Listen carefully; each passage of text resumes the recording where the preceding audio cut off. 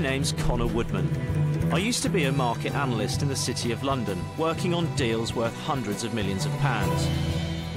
But I'd had enough of e-business done on a computer screen, so I quit. I'm really happy, really excited. I want to get out and test myself in real markets, haggling face to face with hardened traders. 12,000. Ooh, it's a bit too low, too low. 32,200? Yeah. Got it. So forget the economic doom and gloom. I think I can make money and have a great time trading my way around the world. It's the way people used to do business, buying something and travelling with it and selling it in another place. This is exactly what it's all about. I've taken 25 grand from the sale of my flat to invest in all kinds of products. Animal. There's thousands of camels here. There's camels over there, over there, over there. Everywhere you look, there's camels. Mineral. Yeah. What have I done? And vegetable. Looks like cleaned up for breakfast. Oh. 75p! Woohoo! This has gone so bad. It's just doing my head in. It's a journey that'll take me across 4 continents and 16 countries. With any luck, I'll make some serious money. If it goes wrong, I'll lose the lot.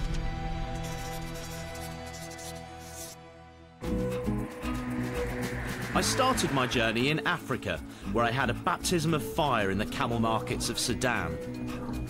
Drive me absolutely up the wall.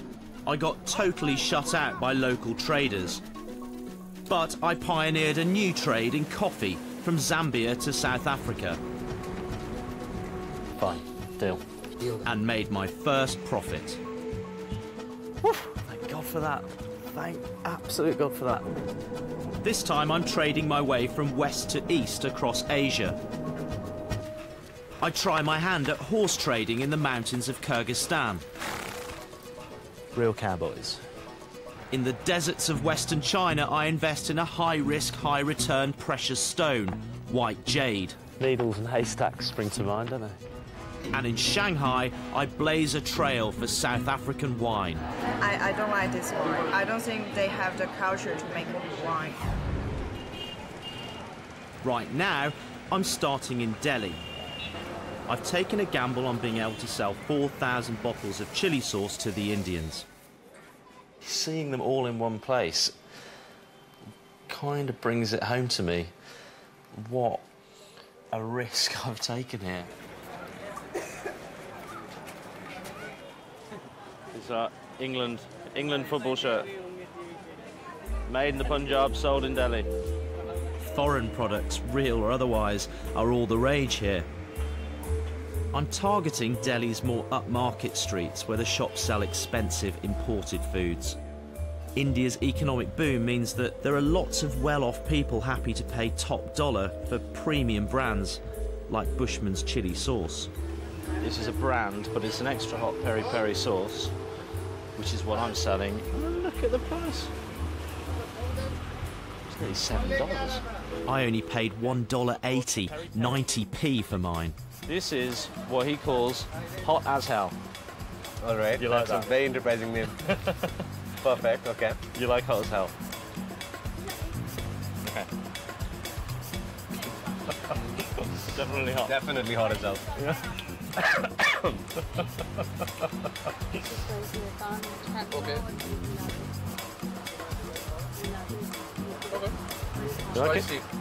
You like it? Spicy, sir? I'll take 18 balls of each. We have a deal. Good now. We just paid 50% over what it cost me to get the sauces here.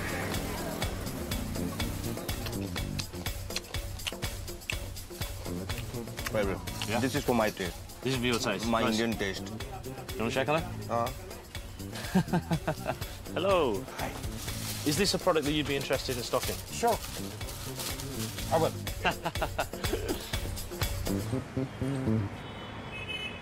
252 bottles sold, 3,548 still to go. There's no doubt my sauces will sell really well, but I hadn't realised India is a nation of small shopkeepers. I need a wholesaler like Puneet Gupta to buy the lot, or I'm in trouble. Hot as hell. I want you to taste it. Should we get water first? No, water won't help you. Tactic number 1, soften him up with some hot as hell sauce. It's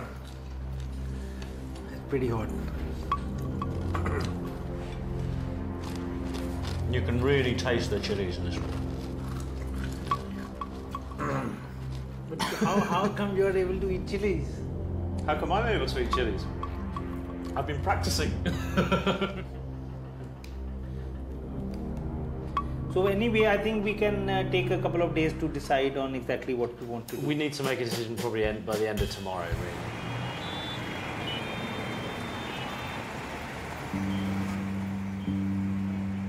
No sooner do I return to my hotel, the phone rings. We can, yes. It's Puneet Gupta. Okay, but I could work with that. I'll work with you. Okay, I'll work with you. Don't you worry, Puneet. We'll come to an agreement. Interesting. He said, "Can I buy half the stock?" I said, "No, it's all for sale." He said, "Okay. Could I pay for half of it now up front and the other half in a month's time?" Yes. Okay, we'll talk tomorrow. Good news. Very good news. Delhi's taught me a valuable lesson.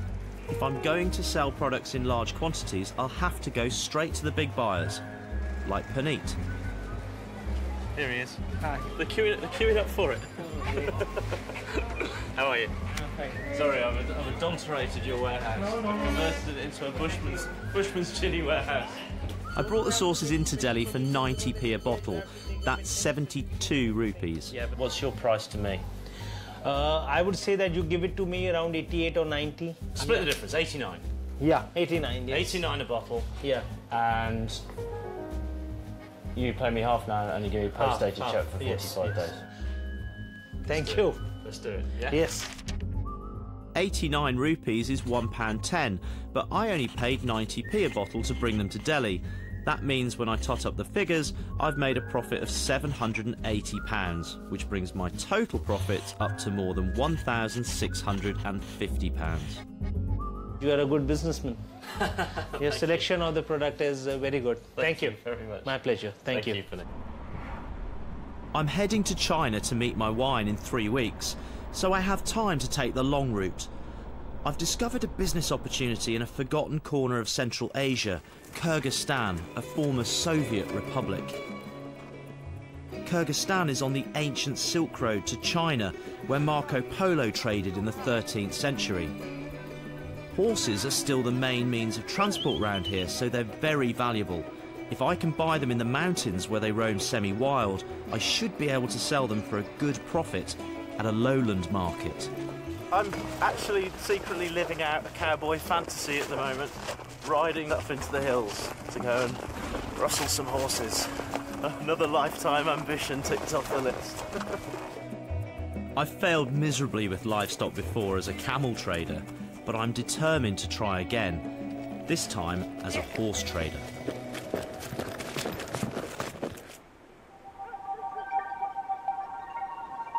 I'm 10,000 feet above sea level in the former Soviet Republic of Kyrgyzstan, and I'm trying to make it as a horse trader.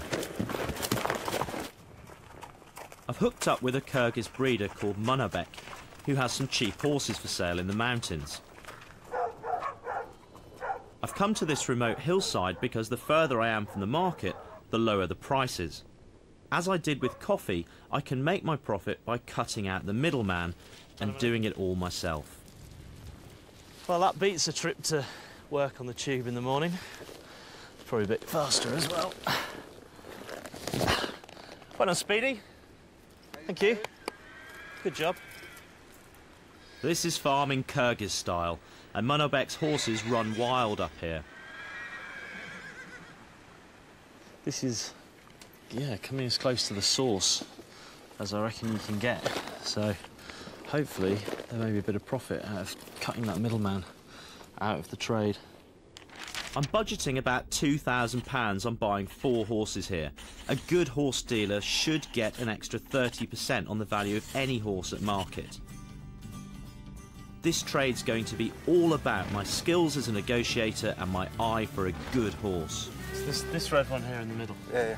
And this one, you see? And that? It's a grey one. Oh, the grey one. The grey one doesn't look very good. This one? Not too skinny? He's not too fat, not too skinny.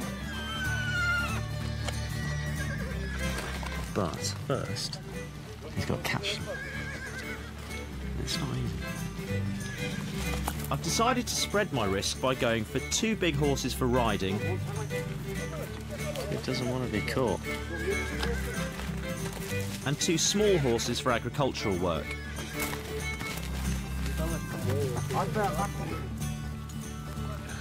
It's a feisty little bugger. This little one is proving to be big trouble. Maybe he likes freedom. He likes staying with you here in the mountains. He doesn't want to go. I'm going to call this one Steve. Steve? Yeah. Because Steve was a good sportsman who is running in You remember Steve? UK? You remember Steve McQueen? No. The Great Escape? No. Yeah, this one. Ah. He escapes all the time. Call him Steve. As well as Steve, I've chosen 2 big horses that I've called Martin and Liam Gallagher, plus a pony called Charlie. I bought 4 horses, so now I've just got to ride them down the mountain, transport them across the country, and sell them at the market. Yeah, crazy guy. I think I agree. I agree.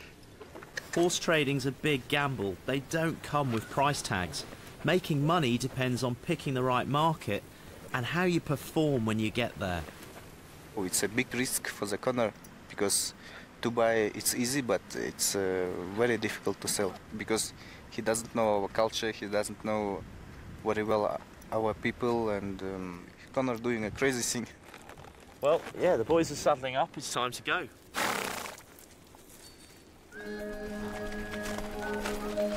For now, we're heading to a town called Toktogol, where I hope to get some last-minute advice on which market I should sell my horses at.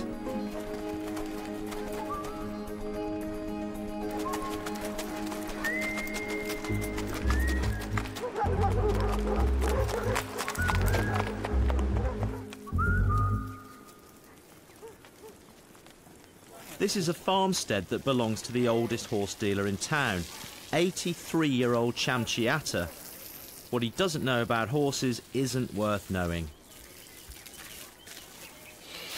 Another hard day at the office. The only time he wasn't dealing in horses was when he was fighting the Germans in the Second World War. What happened to your fingers? On the second war, it was a battle, and it was the bullet has destroyed his fingers.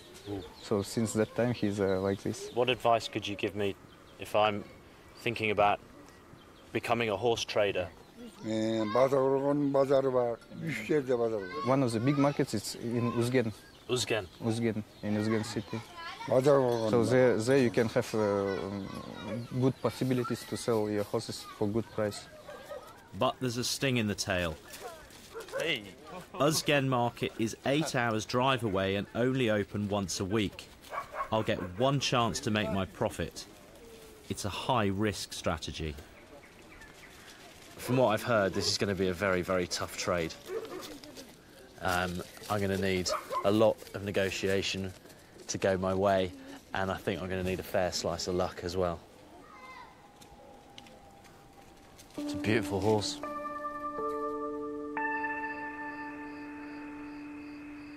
I am the proverbial saddle sore.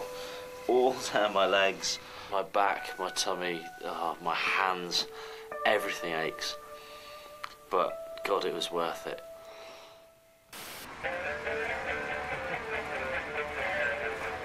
I have to get up at 5 to start loading the horses because I've only got one day to take them 200 miles through the mountains. Well, obviously we're not going to ride the horses all the way through again, so we need a truck. And that looks like a Soviet relic.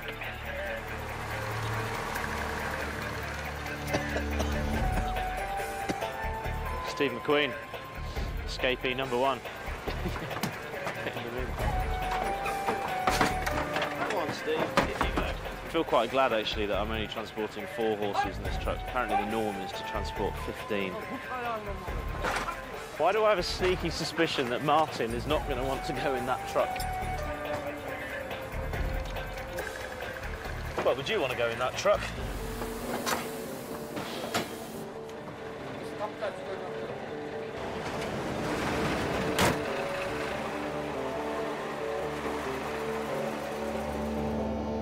This will be one hell of a trip. One day to go from Toktogol south through the mountains and to the horse market at Uzgen, which is on the border with Uzbekistan. We have encountered the goats. Horsepower versus goat power.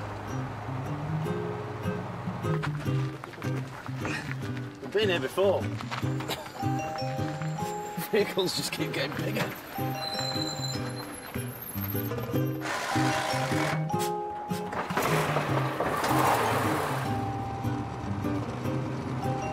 But amazingly, we just push-started a 10-ton truck with 4 horses in it.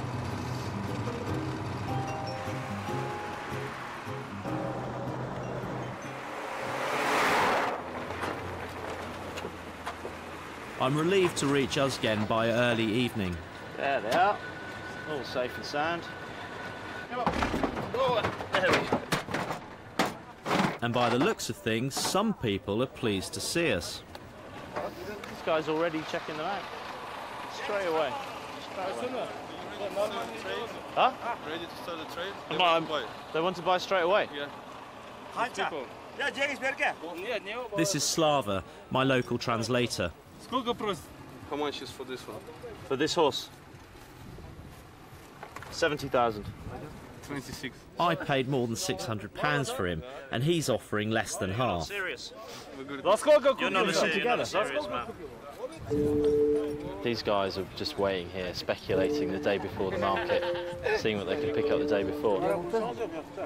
I'm not falling for this lot. I hope to get some proper offers for my horses when the market opens tomorrow. Okay, guys, look, we'll see you at the market later, I think.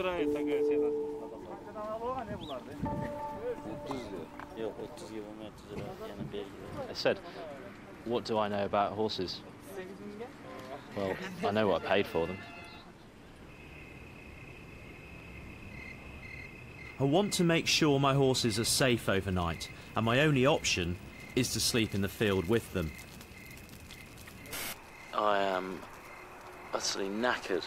I thought I was knackered yesterday, but after driving halfway across Kyrgyzstan to come here to market and then being battered by all those traders today, I'm sleeping by the side of the road in a field with a farting horse. I've got to say, it's getting about as tough as it can get. But tomorrow at dawn, I will find out whether I can hack it as a horse trader.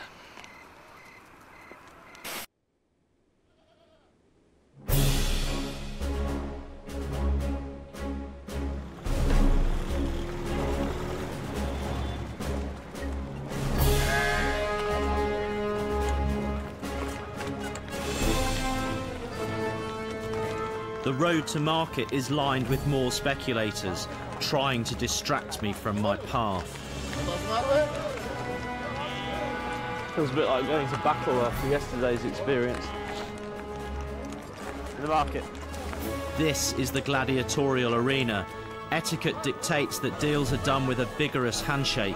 To break your grip mid-negotiation means an embarrassing loss of face. There's no going rate for a horse. This is all about brinksmanship, and it's all very intimidating. It's my first and only day in the Uzgen livestock market. So it's a baptism of fire.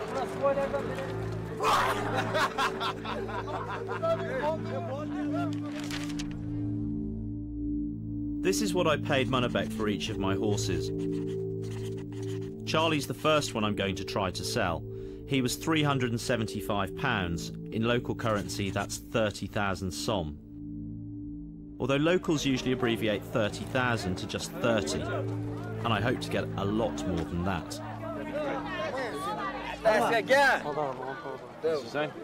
Give your hand. 14. No. 33. 33? 33. You give me 32. 32 говорят. 20,000. I came from England, I didn't fall out of the sky. Monobek said, hold your nerve. Said a lot of time wasters will come along early on. So, I'm feeling the pressure a bit. Another of my horses comes under scrutiny. This is Liam. I paid £610 for him. That's 45,000 som. His final price is 30,300. No.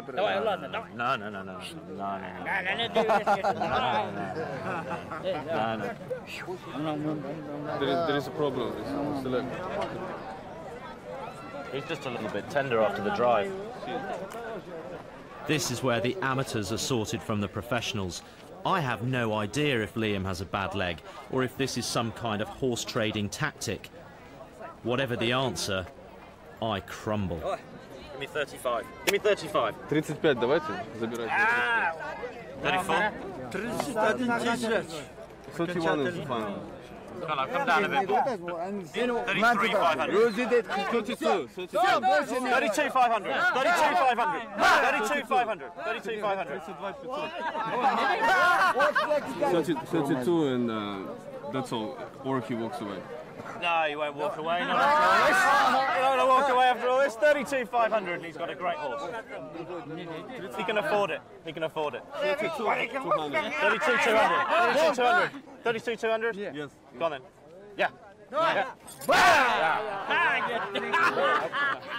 He may well laugh. He's paying me £400 for a horse I paid £610 for. It's quite overwhelming. You get to a point where you actually have to do a deal because of sheer peer pressure. No, anyway, I learnt from the first one. I'm not going to lose on the next horse. No, I'm not even talking to this guy. But the same dealer appears. He senses I'm here for the taking and he's not going to let me go. This time he's after Charlie. He's the one I paid £375 for.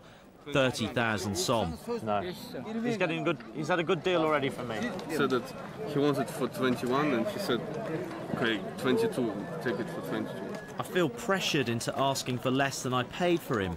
Again. His makeup. 23, and when he comes to England, I'll buy a horse from him. Thank you. Well done. I'm stunned. That's another £125 lost. I think I'm now a soft touch. And this guy is breaking my heart. These are the worst deals I've ever done. I get the impression they're all having a laugh at my expense. Now they're asking to test ride my biggest horse, Martin. He wants to ride. He wants to check it. Serious? Пацан знает.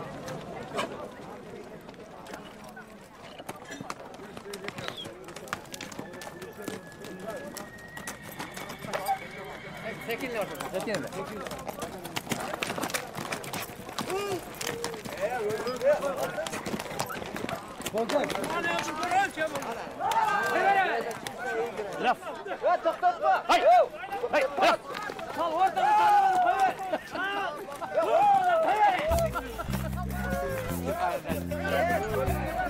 This is turning into a nightmare.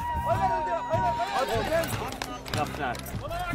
Slava told me afterwards that this is perfectly normal behaviour.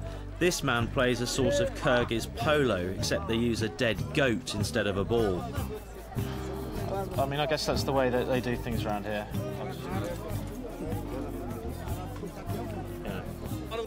And just when I thought it couldn't get any worse, that chancer I met at the start is back.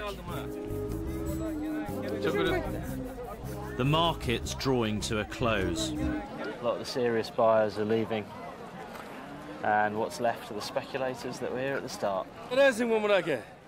I'm not dealing with this man anymore. It's just a time waster. 23 if you like. 23 if you like the price. That's fine. Otherwise, no point. This has gone so badly. Oh. I decide to leave the market with 2 unsold horses, a massive dent in my bank account, and my pride. I'm trying to beat the economic meltdown, travelling the world buying and selling products, and I'm risking £25,000 of my own money to do it. But my horse trade in Kyrgyzstan has been a disaster. Never mind making money, at this rate I risk losing the lot. I've decided to cut my losses. A local farmer's agreed to give them a home. I've still made a loss, but nothing compared with what I was facing at the market. Martin's life continues now with this gentleman, and mine continues somewhere else. Is this my money? Thank you. Spasiba. £764 sterling. Good luck. Okay. It's only when I tot up the figures that I see how much I lost on each horse. Including £250 for the hire of the lorry, that's a whopping £640 lost. It means my total profits have fallen to just over £1,000.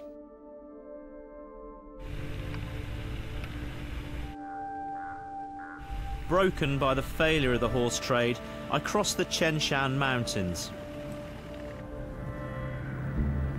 and into the deserts of western China. I'm heading to a boom town called Hotan, where I hope to salvage my pride and get my trading back on track. Well, this sort of desert isn't exactly what I expected when I came to western China, but to get to Hotan, you got to go straight through it.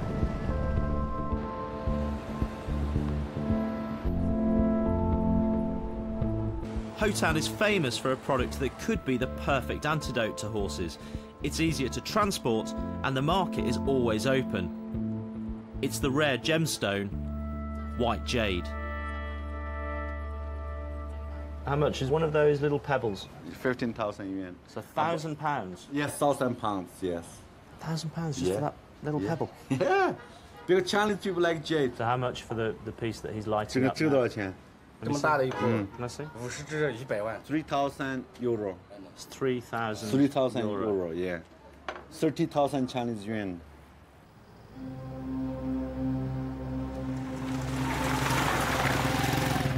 If I'm going to make a profit, I'll need to get it cheap. And that means going straight to the source. Nearby is the Kyrgyzstan River, which dries up for 8 months a year. But when the water's gone, the prospectors dig in. Well, needles and haystacks spring to mind, don't they? Bloody hell. Vast. On the bank, the prospectors try to sell what they've found.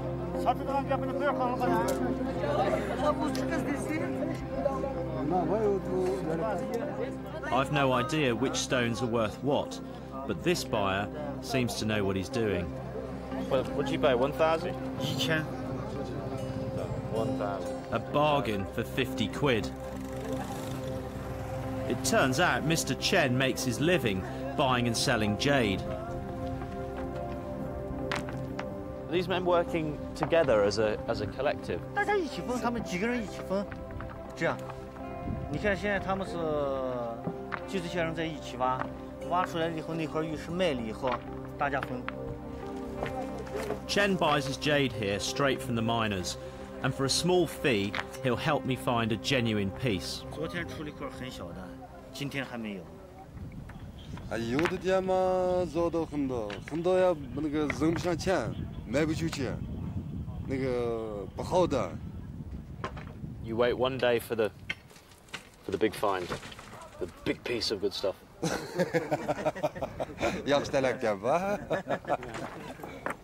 It's disappointing there are no bargains on offer here, but the thought of a jade trade is starting to excite me. 这里有个小的玉石市场。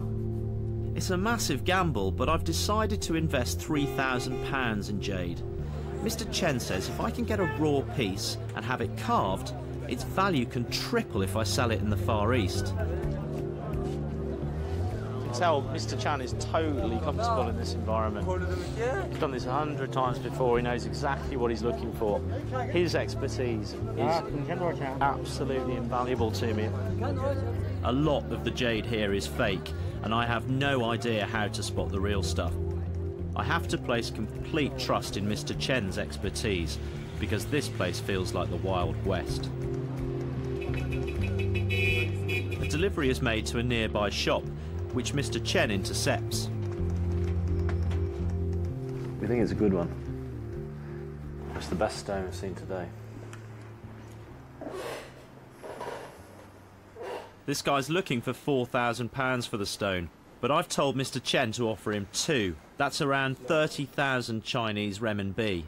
3万怎么样？3万给不成，太低了，因为他从和田山上到下来挖，弄出来以后，石头的价格应该是很不错的。你能给多少钱？ Well, I'd like it for 30,000, but you're saying that's too low.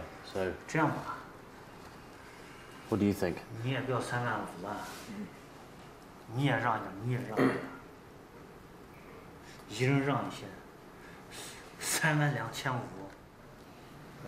32,500. Okay, deal. Yeah. 这样。 Okay. 32500成交。 That's about 2,250 quid for 3 kilos of jade.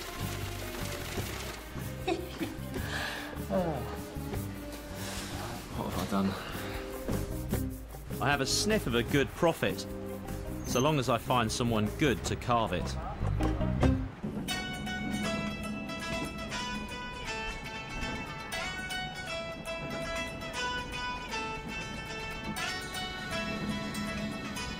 I'm on the move again, a 2-day train journey across China to Shanghai, where I hope to find a master carver to cut my jade.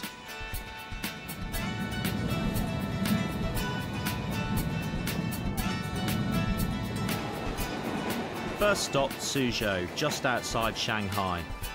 It's famous for being home to China's best jade cutters. And they don't come cheap. They charge up to £10,000 to carve raw jade. This sort of image is something I've seen in Japanese art, I've seen it in Chinese art. Solitary figure, mountain scene. It's not religious, it's not closing any doors, it's keeping my options open. Upstairs is the workshop and the master cutter.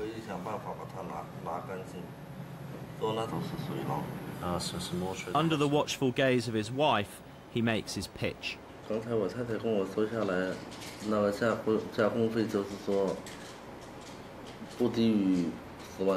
He's just asked the equivalent of £8,000. Way too high. 就好比这块料子现在并不是很好，但是我会让你做得很满意，非常好。 It's just nowhere near. It's a shame because I like your mountains. I think they're very good.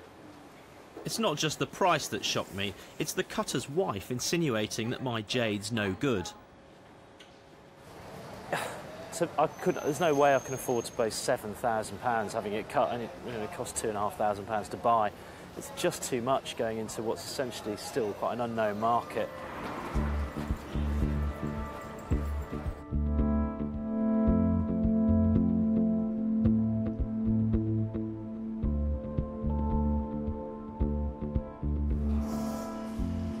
This is even more top end than the last place we were at. Yeah, you know what they're going to say, don't you? Yeah. This is the master cutter. And this is the sort of thing he makes. That's exactly what I'm looking for.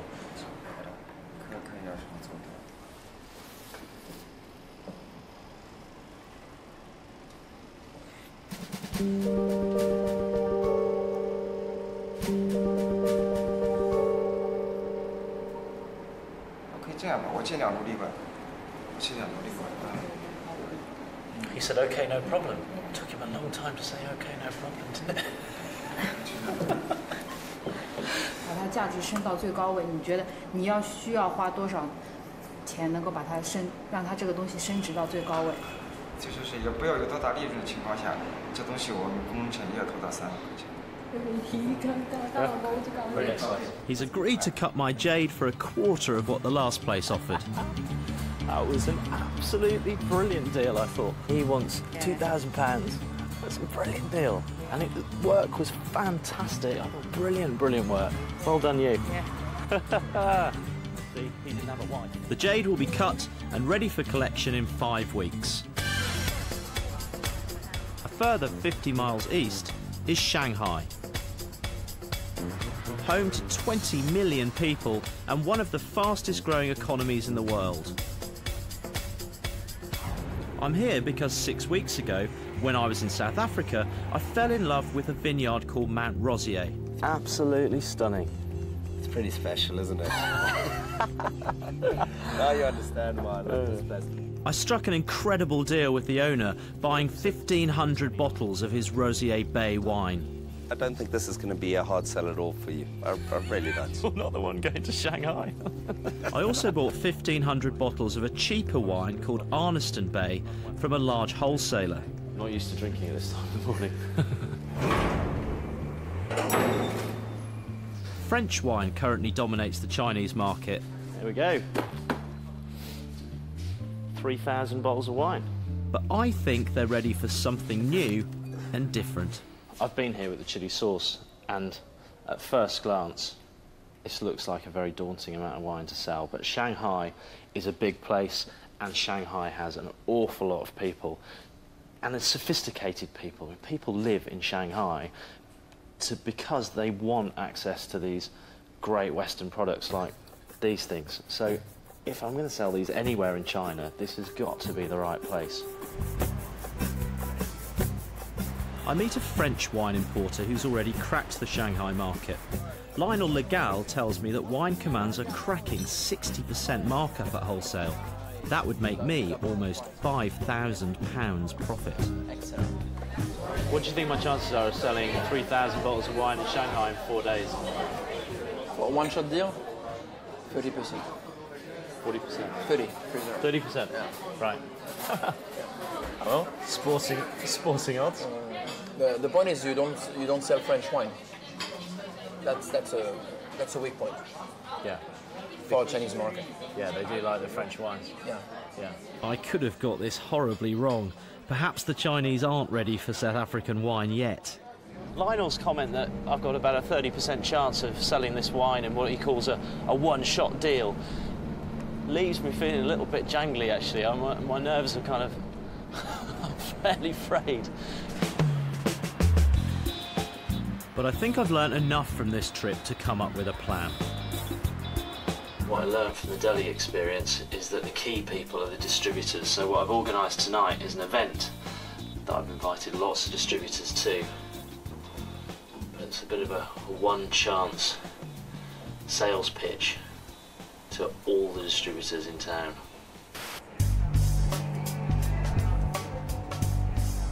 I've invited as many distributors as I can to a party to sell not just wine, but South African wine. Nice to meet you. Thank you for coming. Is your first visit here?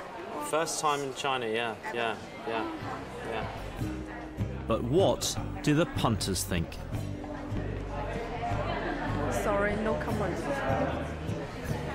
What did you think of this Rosier Bay wine? I'm very interested to hear your opinion. Very nice. For me, it's very full-bodied wine.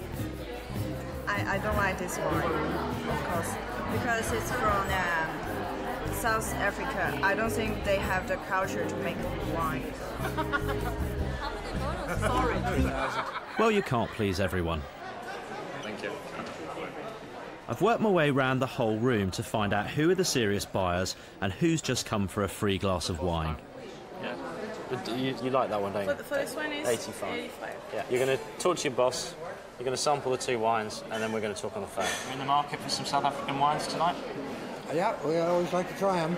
We have some bars and restaurants in Shanghai, and we go through a lot of wine. Perhaps this isn't going to be as difficult as I thought.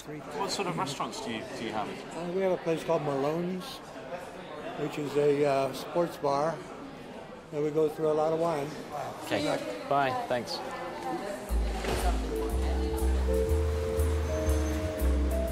I've met some potential buyers tonight, but he is by far the most promising. Poodle with trainers. Welcome to Shanghai. One of his restaurants is just a few blocks away, and he says he's phoned ahead to arrange a meeting for me with the bar manager.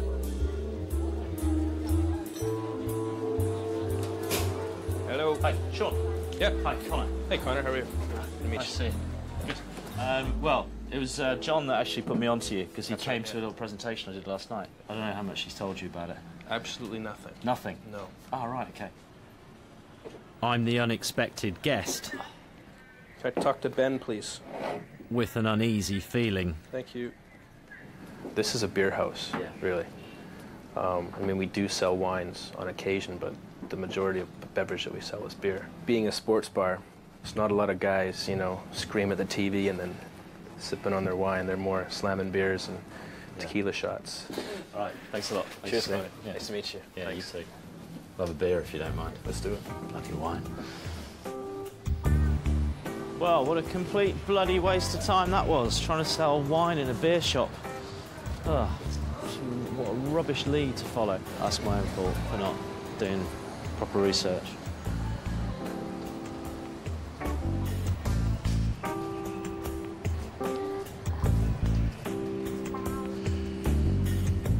I hope to God the other contacts actually sell wine.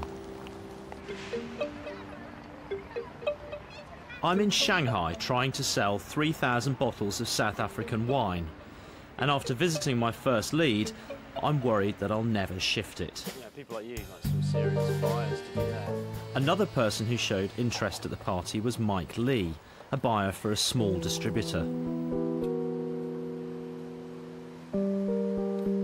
I like it. It's not simple. It's not too complex. How much is it? 85. All taxes paid. Ready. Yeah. Ready to go. Good That's price for that wine? It's a very good price. Yeah, it's a very good price. Am I tempting you? Huh? Am I tempting you? Tempting me? Yeah. I enjoy the wines, but South African wines is a very, very, very small part of the industry. Yeah. That's a no then. I'm actually really surprised that someone hasn't seen this as an opportunity, and I'm quite shocked that the place is seemingly so a lot more slow moving than it might appear at first sight.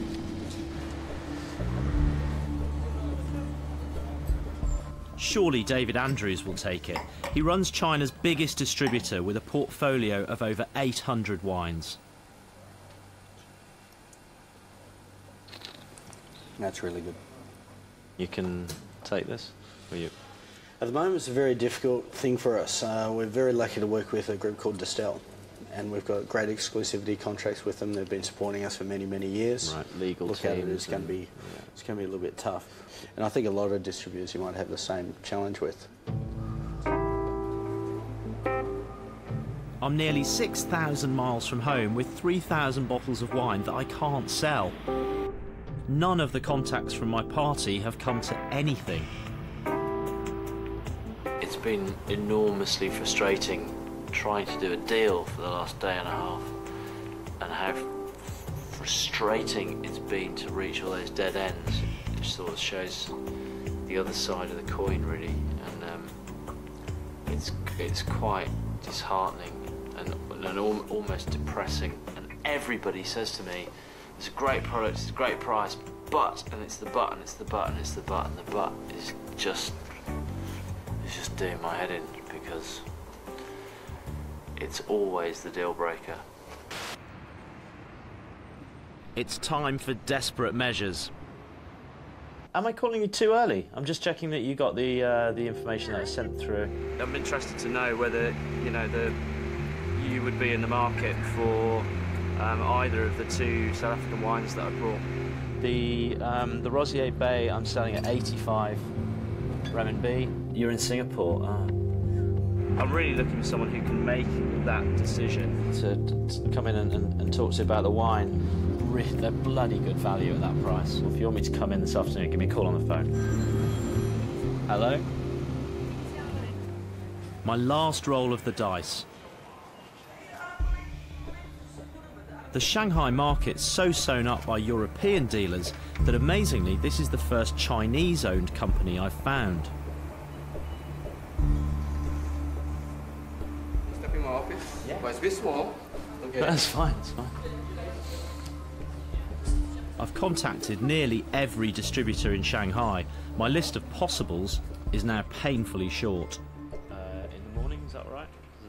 What is the pricing of this 45 that we discussed, right? 50 we discussed. 50, not 45? 50 we discussed. I'm trying my luck.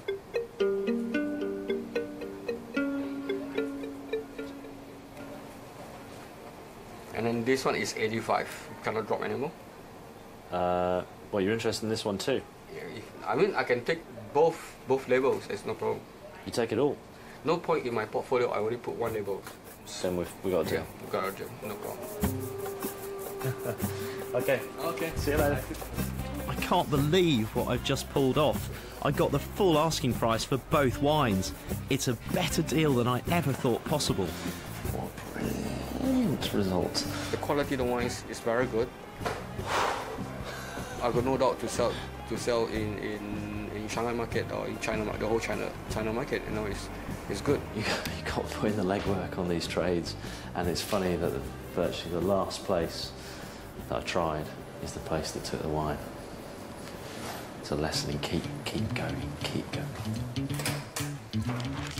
I was told to aim for a 60% markup.